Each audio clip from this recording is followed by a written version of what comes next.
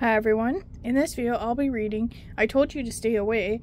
I'm recording this on my new phone, so hopefully everything works and I don't mess up anything. Anyway, this is a crossover, Milo and Phineas and Ferb.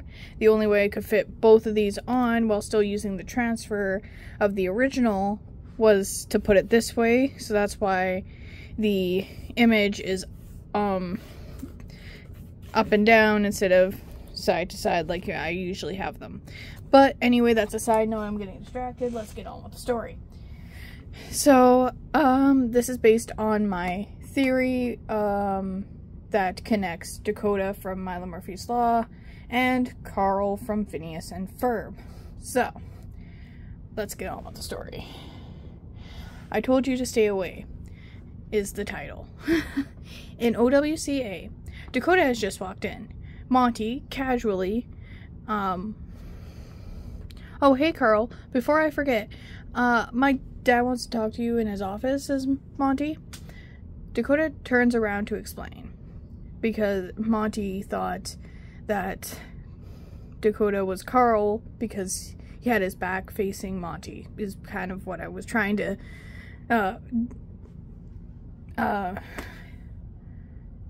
I don't know what the right word is, but I think you know what I'm saying, right? Anyway, Dakota turns around to explain.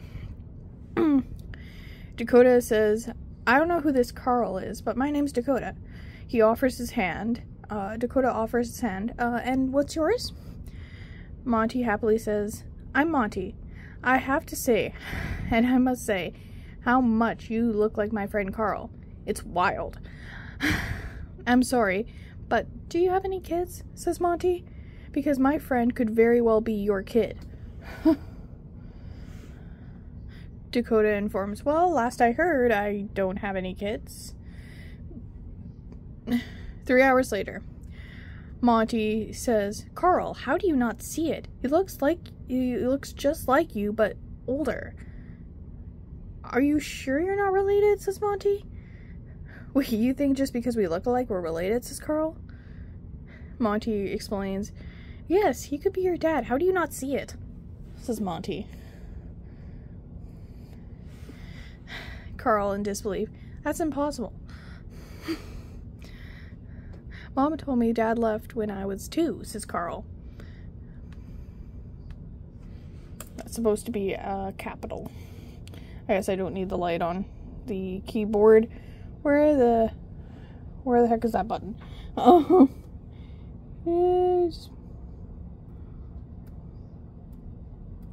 okay, good. Okay. Dakota walks by a few seconds later. Wait, Dakota, come here, says Monty. Dakota does as instructed. Carl, do you see it now? Says Monty. Carl looks at Dakota for a minute. Oh, now I see it. Hey, Dakota, can I take a picture with you? Says Carl. Or asks Carl. Dakota says, sure. Carl takes a photo of them together on his phone. Carl wonders, do you mind if I show this to my mom? Maybe she'll know why we look so much alike, says Carl. Dakota has a realization hits. Wait, what's your mom's name? Carl answers, Carla. Why? I don't think we're ever introduced to Carl's parents in the show, so maybe season 5 and 6 we'll get that, but I doubt it since he's not a main character.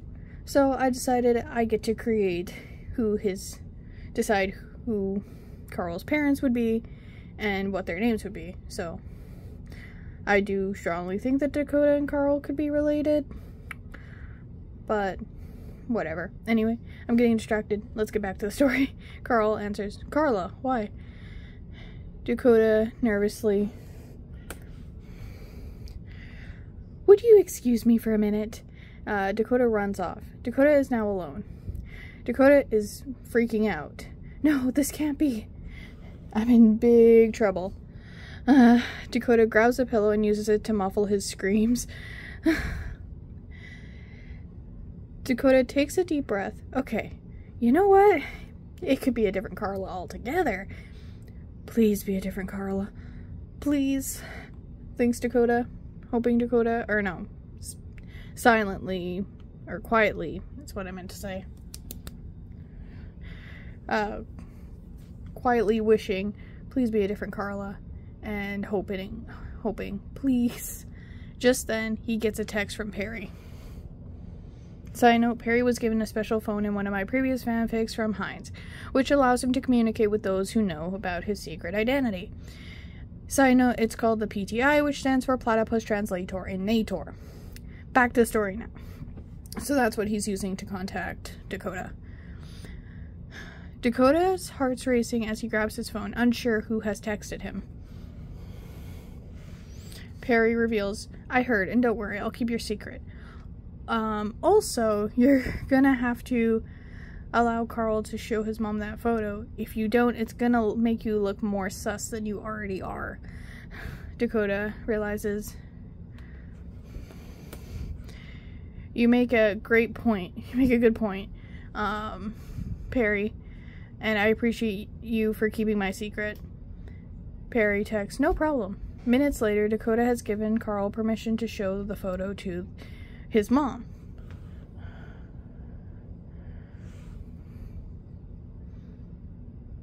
The photo of them to his mom.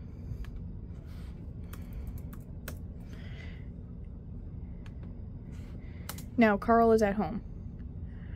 Carl excitedly says, Mom, I have to show you this pic. It's the new guy at Olka looks so much like me. It's crazy. Shows the selfie to his mom. See? Crazy, right? Carla then grabs her son's phone. Carla, shocked, wide-eyed. We agreed he'd stay away from you. I'm coming to you to Olka tomorrow. Carl quickly says, no, you can't. It's a secret organization that I wasn't supposed to tell you about. Then don't act like you know me. Fine, says Carl.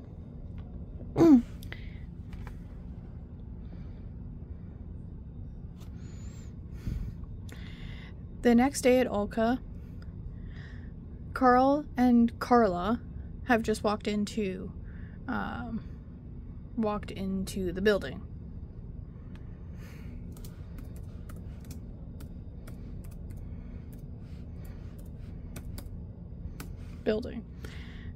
Carla taps Dakota on the shoulder. Dakota, I need to talk to you.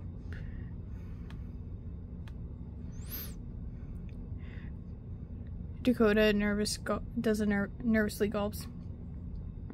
Hey, Carla. I know what this is about, and don't worry, I plan on quitting. Honestly, I had no idea Carl worked here till yesterday, says Dakota. Carl, having heard, Carlo, don't make my friend quit, please. He's like the father I never had, says Carl. Dakota admits, it's okay, there was an agreement made a long time ago, so if I continue to work here, I'd be breaking the agreement. And I was supposed to stay away from you. If I wasn't willing to be there for... I guess I didn't fill that in. The hard stuff, I didn't deserve to be there for the good parts. Which is... That's Dakota quoting a line that Carla said when Carl was really, really young. Carl, confused, what's going on? Carla confesses, the truth is your dad didn't leave. I kicked him out. And Dakota, you don't have to quit. It's clear that you've changed for the better, says Carla. Dakota, you can stay here with your son, says Carla. Wait, Dakota's my father, says Carl. Dakota reveals, yes. Carla admits, I realize my reasoning for kicking you out before is stupid now. I should have given you a second chance, and I'm sorry. Can you forgive me? Says Carla. You're forgiven. Everyone's happy there's no more secrets between them. The end of, I told you to stay away. I hope you enjoyed this story. What inspired the story, I didn't really fill it out. Whoops. Thanks for watching, and make sure to like, subscribe, and I hope you have a fantastic day. So, thanks for watching.